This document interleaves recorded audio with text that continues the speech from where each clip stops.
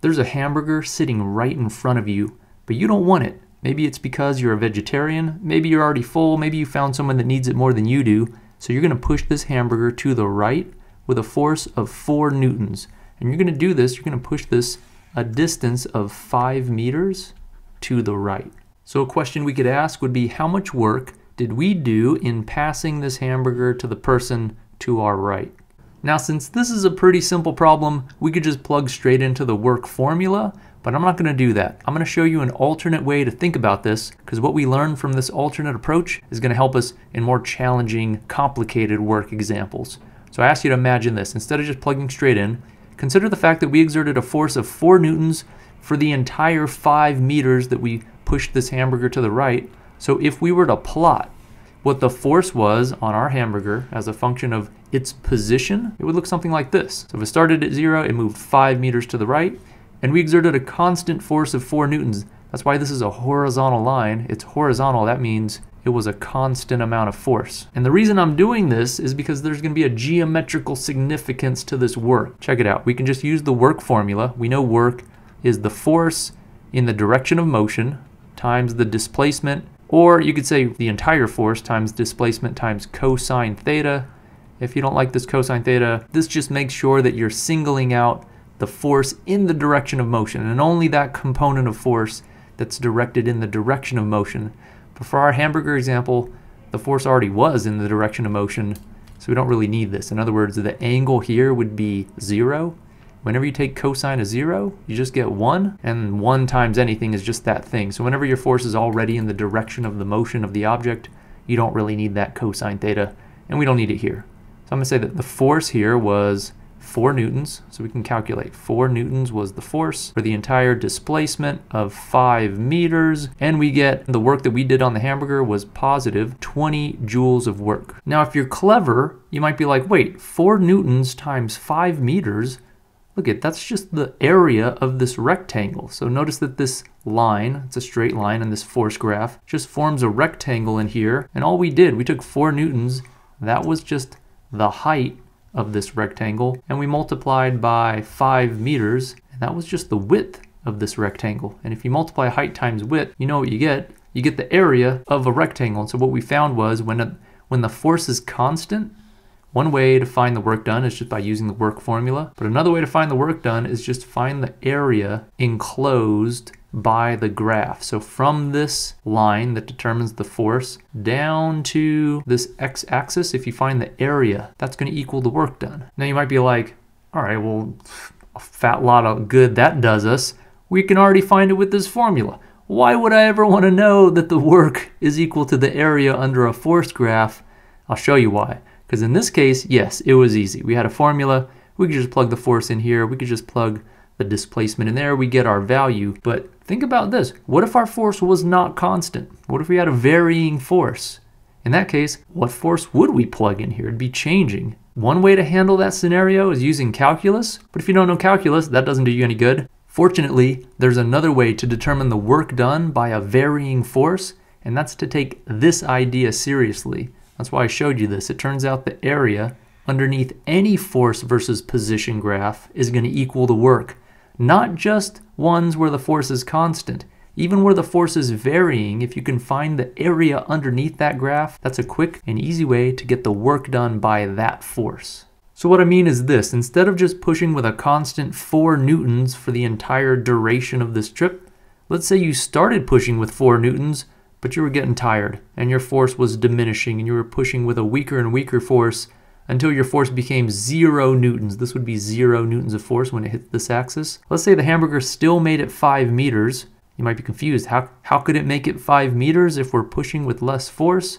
Well, it may have taken more time to get there, but let's say it still made it to 5 meters. How do we find the work done by our force now? Well, I'm still going to make the claim that the work done is going to be equal to the area underneath this force versus position graph. But you might be skeptical. You might be like, wait a minute.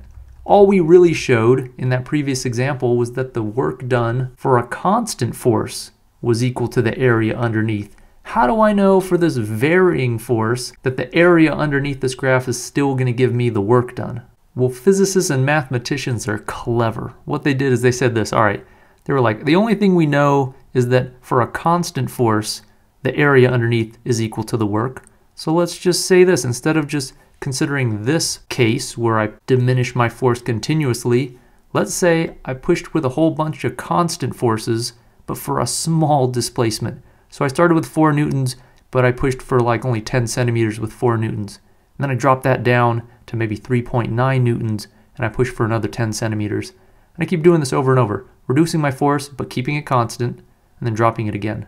And here's why that's useful, because the work done for this rectangular case is just going to equal the area of all of these rectangles added up, right? Because they're each constant forces, so I know the work done is just equal to the area underneath.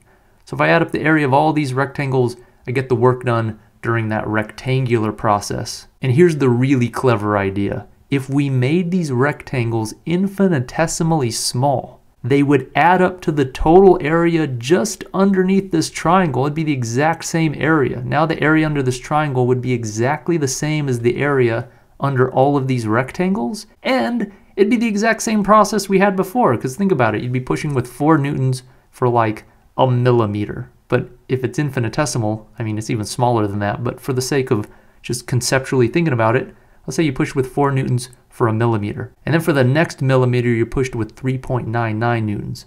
And then for the next millimeter, you pushed with 3.98 newtons. That's basically just you diminishing your force continuously and going through this exact process that we described earlier. But now we know the area under all these rectangles is going to just equal the work done, but that's the same area and process as just the area underneath this triangle. Now you might not buy that. You might be like, wait a minute. Look at these edges are throwing everything off. Look at this little edge. This shoots out a little too far. That's a little overestimating the area. And then you got a little hole in here. That's underestimating the area. You got these all over the place. Is that really going to be equal to the area? And it will be. If you let these widths of the rectangles become infinitesimally small, the error you're incurring from all these little overshoots and undershoots are also going to get infinitesimally small. And if the error is getting infinitesimally small, that means that the area under all these infinitesimal rectangles is going to exactly equal the area under this triangle, which is great news for us, because that means that the area under any force versus position graph, it didn't have to be a triangle. We could use infinitesimally small rectangles to represent the area under any graph.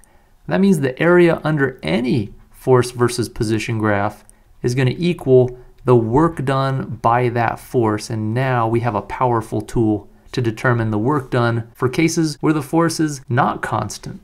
This formula here where you have work equals FD cosine theta, this only gives you true answers if you use a constant force. If the force is constant, you can use this equation, but if the force is varying, you couldn't just use this. But now we derived this. This is great. This shows me that if I can find the area under my force graph, my force versus position graph, I can find the work done. So in other words, for this case right here, if I pushed with 4 newtons on my hamburger and then I reduced that force to 0 and it went 5 meters, how much work was done? Well, now I know how to find it. I just need to get the area under this force versus position graph, and it's a triangle, and I know how to find the area of a triangle. So the area under this triangle is 1/2 base times height. Well, so I'll have 1/2. The base here is going to be 5 because this is 5 meters. So I have 5 meters.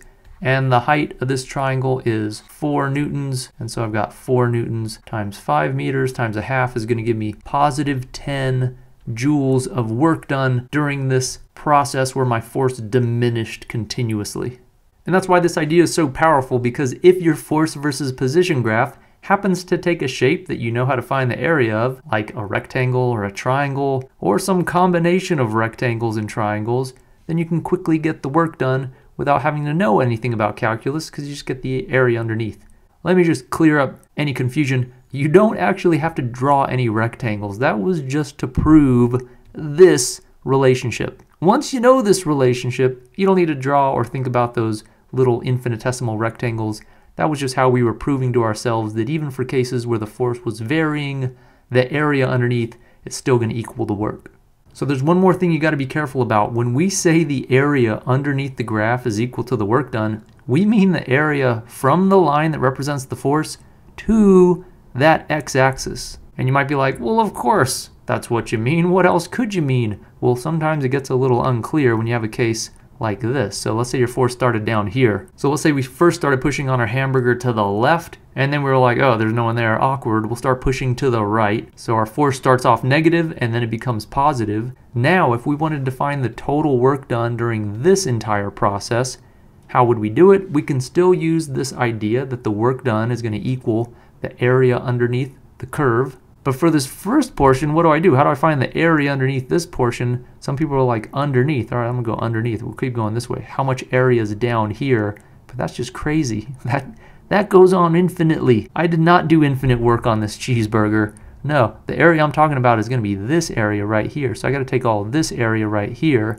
That area is finite. It's from this line that represents the force to the x-axis. That's the area we're talking about. Just like over here, the area we'd be talking about is from this line that represents the force to the x-axis. It's all of this area.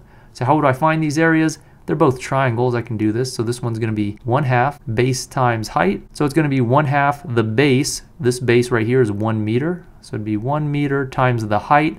I've got negative height. Look at it, it's down here. It's -2 newtons. That means I'm going to have a negative area. Is that okay? Yep, that just means I did negative work on this cheeseburger during that time, so I'll have -1 joule. During the first meter of me exerting force on that hamburger, I did -1 joule of work. And then for this portion of the trip, I'll find the area underneath. It's also a triangle, so 1/2 base times height. I'll have 1/2. The base this time is not 3. The base of this triangle is only 2 because it goes from 1 to 3, so that's 2 meters. Times the height, well, that is 4 newtons. So I'll multiply by 4 newtons, and then I get for that portion of the trip, I did 4 joules of work. So positive 4 joules of work for this portion, -1 joule of work for that portion. The total work done for the entire 3 meters would be 4 joules minus 1 joule, and that would be positive 3 joules. So recapping, if your force is constant, you can just use this formula to find the work done. It's just FD cosine theta. But you can also find the work done by determining the area underneath a force versus position graph. And this is useful because this works even when the force is varying, which would render this equation somewhat unusable. But if the shape of the graph is one that you know how to find the area of, you can still find the work done by determining the area underneath the force versus position graph.